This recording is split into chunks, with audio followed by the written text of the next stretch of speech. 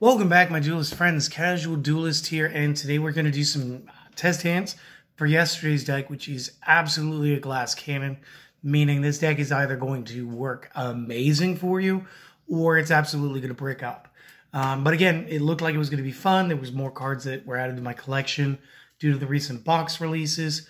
So we thought we'd give it a try, and what we're going to try to do is play Dark Gaia. So I'm going to try a couple test hands. If it doesn't work out, guys, what we're going to end up doing is just talk over the basic strategies real quick for you.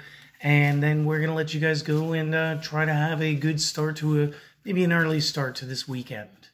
So I should probably be shuffling this over here.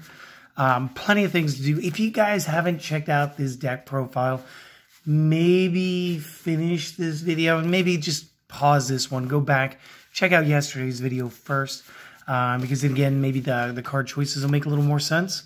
Or you guys could finish this and then same thing. Maybe the card choices will make a little more sense after you see things in motion. So again, not trying to get too crazy with this. Let's start. I'm going to go first. I'm going to go second because that just seems natural. And I should probably cut this for being 100%. 1, 2, 3, 4, and 5. That is our opening hand.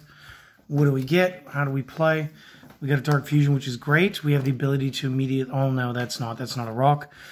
We ended with a dunk hand. So, not a lot that you're going to be doing this round, actually. Because for some reason, I thought Gainer just being darker was, for some reason, a rock there. But we did end up with enough fusion spells. Now, what you probably end up having to do is throw Gainer in defense past turn. Watch him get obliterated. Field presence would probably get lost. You draw, and I didn't shuffle this deck nearly enough. So that's pretty bad. Let's try first one more time. And then if that doesn't work, maybe we'll go ahead, edit out, and I'll shuffle this a little bit longer. Because that's what I mean by glass cannon, guys. It's just terrible when it doesn't work. But you feel amazing when it does. So, cut the deck. Flip the top 5. We got Gainer. We got Coke and Mirror Guardians. Now we've got a Rock and a Fiend. 2 Guardians, Super Poly, Imperm. So again, this isn't terrible. We could just set these two and see what happens. You could obviously summon the Guardian and then start showing a Guardian. To turn 1, not too bad. And if we went second with this, we would start off with an extra wall. Which again could be good. Because that's the one that stops the spells, not just the monster effects. And then the Imperm would also be live during the opponent's entire turn. Plus, like we just said yesterday, we'd actually start our turn by performing the Impermanence. Now, outside of that, we're going to be pretty stuck for plays. Unless their monster was small enough. Or somehow you managed to Super Poly play out of that. But still, it is what it is. Now, let's try a couple where we go second. And see if that doesn't work out just a tad better. Because again, I could just keep doing this, but I like to do everything in one go. I don't like staging my hands. So if we're just getting the I didn't shuffle my deck enough jitters before taping, so be it, guys. Give it a couple more. And a cut. And we'll get our initial 5. We got Radion, Gainer, Malicious, Geki, Gainer. So again, I'm not hating this opening. All we need is any one catalyst thing to take us there. We're going to get the Dark Calling, which means we could actually summon from hand. But the only problem is you didn't have any rocks. So feel free. Bop the opposing side of the field with the Geki. If you feel like it might be more apt for you to go Gainer into Malicious. Nope, can't do that. That would be a special summon. Yeah, you would just literally just Geki and then summon something, call it, and then next turn you get a monk. So as long as you still have the calling, you can go into the Utopia then.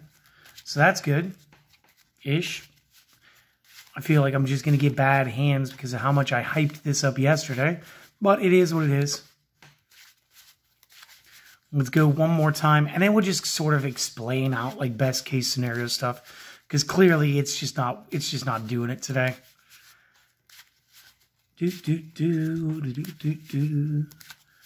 So yeah, guys, it may be a little spotty in this week and next week. I know I said this earlier in the week. Starting to get ready to move. So a lot of stuff getting packed up. Big stuff coming ahead. Big stuff. Okay. And again, cut it. 1, 2, 3. Radion, Monk, Poly, Dark Calling, Nibiru. Okay, so this is one of the more or less better hands that we can have. And this is one of the silly ones too. So, draw our card for the turn. We got Malicious Edge. Probably not going to play him. However, there are a couple of things that you can do. First off, we can immediately Dark Call. Doesn't matter what we use. Nibiru is going to be used, unless, of course, you nibbed during your opponent's turn. At which point, he'll still be on the field, so Dark Calling is not going to really work for you unless you go into the Malicious Edge to get him in the discard pile, at which point that's still going to be pretty awkward for you.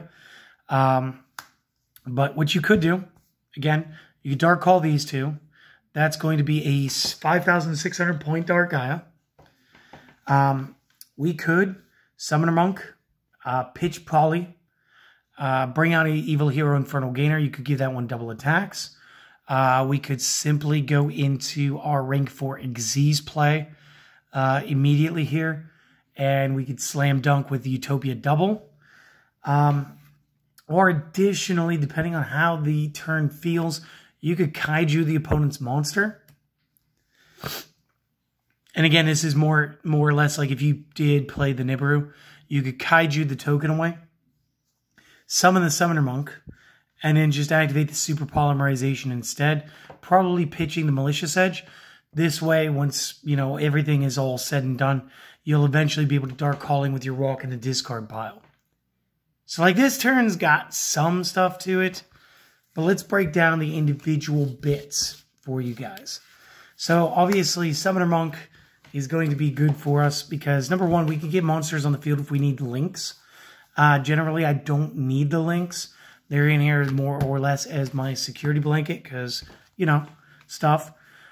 Generally, it's the backup plan for the Utopia double play. Or if we just want to, we could use Duelist instead because maybe we drew into the double or nothing.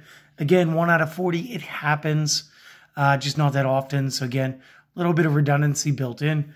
And again, as long as your opponent's monster is 2k or less, that's going to be a quick OTK. Again, I was happy to pull this real quick.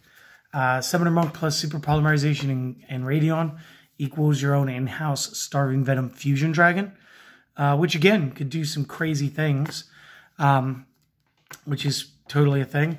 And I really love the fact that I ended up being able to pull into Radion and Nib at the same time, because again, they do make, I want to say, the strongest at 5,800, the strongest variant of the Dark Gaia available in this build.